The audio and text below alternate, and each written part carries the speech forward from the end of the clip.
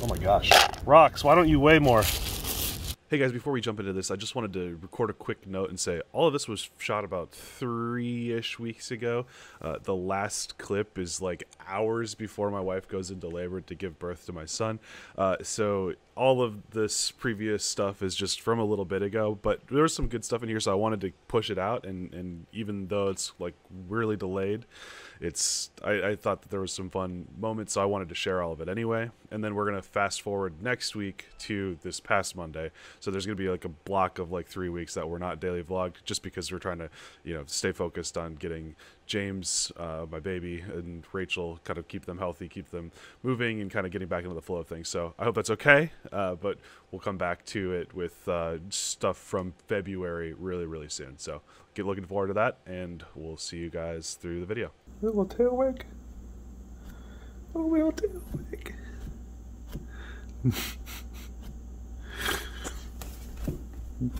He's a good boy. Thank you for the tail wags. Boop. You look funny from here. Boop.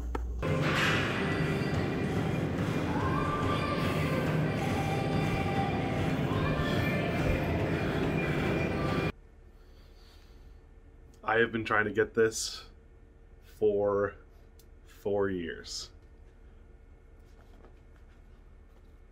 100,000 subscribers. Some 100,000 subscribers, just how far you've come. If each of your subscribers were a light year, then it could take you from one side of the Milky Way to the other. In that spirit, YouTube is proud to present you with the Silver Creator Award, which is just one of many that we hope will follow in the future. We can't wait to see what you do next. Signed, Susan Wujut. I can't say her name, but she's the CEO of YouTube. Oh.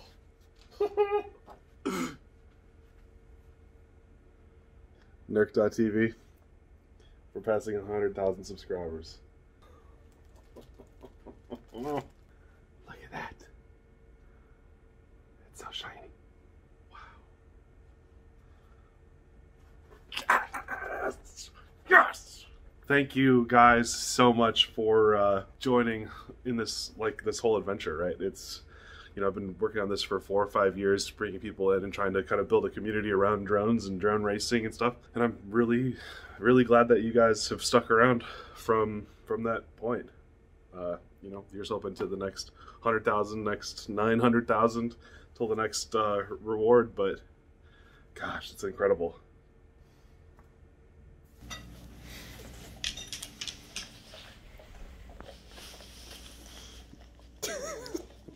Why are you holding it up still? You can just put it on the ground. Also, why do you keep backing up? I just have to share it. Oh, starting to fall down. Kylo's gonna knock it off. Kylo wants in on this. He's just looking at her face. Oh. Kira, what's all over your face? Oh, it really Kira, you made a mess. Get her. Oh, get her. Yeah, okay. She's got it all over her. Right here. Here's a good boy, yeah. Kira's like, no, it's mine. It's my treat. You're being so helpful. Kira's like, save me. I'm not a snack. Okay, we got another box in the mail. This one's gonna be significantly less exciting. But hey, it's a box. Oh, these are heavy. Way heavier than I thought. Okay, so these are batteries for the Panasonic BGH1. Oh, they're dense. So that I can use the camera without having to have it plugged into a drone. So like right now, I actually don't have it. I didn't get any batteries for it. So now I can actually plug one in and use it handheld if I wanted to, or something like that, or just use it to change settings. So just seemed like a good idea to have a hold of an actual battery for this thing and not just rely on having it plugged into the drone. Should be pretty convenient. Then the other thing in this box is a charger for those type of batteries. Nothing exciting. Just a little USB-C charger. Cool. Let's play with the camera. Alright, so I got it all mounted up on my tripod, and then you can see just how awesome this lens looks on the camera. Nice and narrow field. And I'm still shooting this at like f4, so if we crank this all the way to f1.1, and then we gotta make it a little bit darker. Oh yeah. Like, it's so narrow of a field of view that you can't even really have anything in focus. But like, how cool does everything else look? And then if I look up at like those lights up above, they're totally gone. It looks so cool. And I just have that Racer 4 in the background for some like light and bokeh. But yeah, I think this looks better closer to like, once you can kind of start to see the difference in the LEDs on the Racer 4, maybe like there, a little brighter, and then we bring up the ISO to match, something like that. And now we can get these nice, smooth, tilting bokeh shots of this drone. Just pause it right there, let it roll for a second, and then rotate off.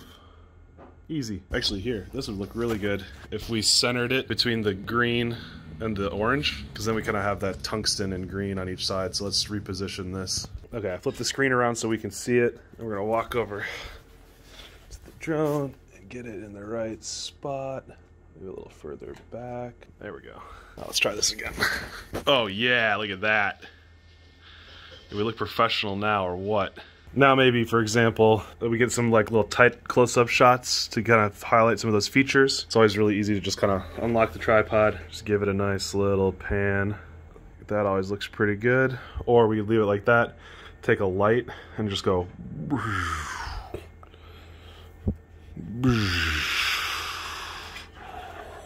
super dramatic. Then the dog gets in the way. It's perfect. Get even closer. Make it look even more dramatic. Brab. Brab. Hello, what are you doing? Oh no! Off! You're not making this easy. So yeah, anyway, that's how you film a B-roll sequence with the Panasonic BGH1. I don't know why I got so caught up on that, but hey, it's fun. It's fun to play with cameras, especially this crazy looking lens. Ding.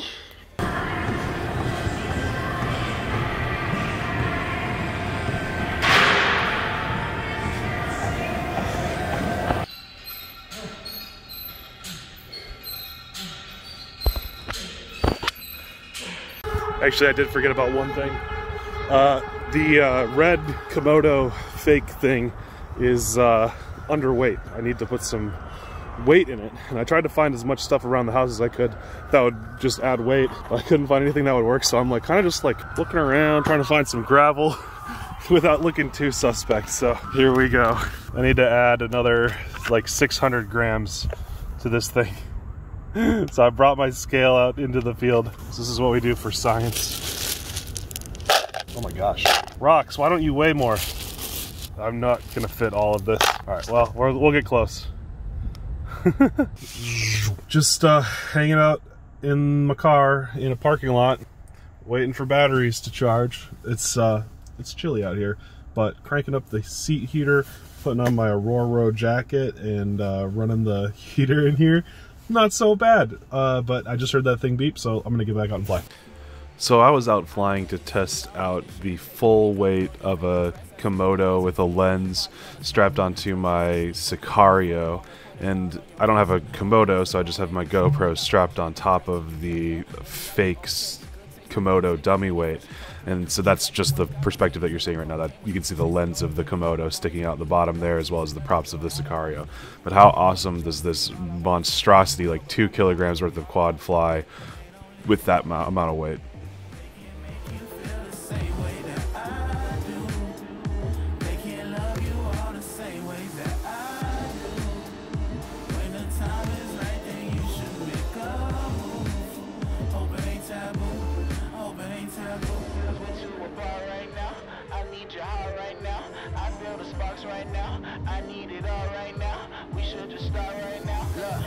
I'm on the cloud right now. Let's paint the town right now. Buy what you like, we don't browse right now. Run away and spend some time in the sky right now. I wish that I can get some time. Just a giant puppy. I can't get anything done. It's like this for about 10-15 minutes every time I come. It's great.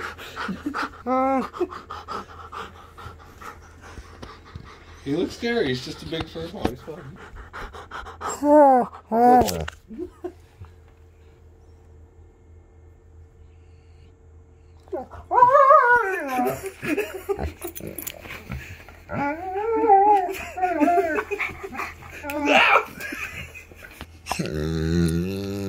I want him to feel how heavy this beast is as it was being flown with the 8-inch and the 6-inch props. So here it is, Winston.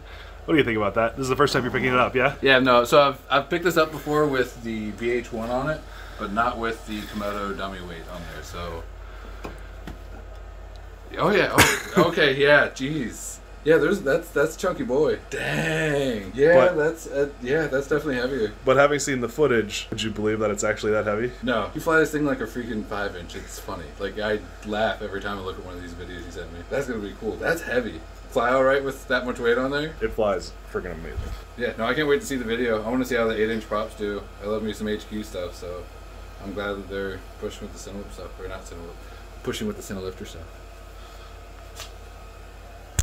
Okay, Winston, what do you think about this? My dummy weight. Are those rocks from your backyard? Well, no, I stole them from a park. I probably should have taken them back. Don't tell Indiana Metro Park Council. Well, it was just from a church. They'll turn the other cheek. We're good. Well, and then look at this one.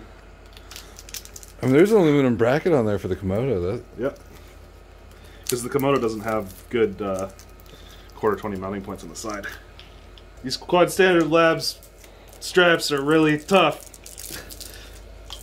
They do a good job of keeping your stuff together. You're welcome, Troy.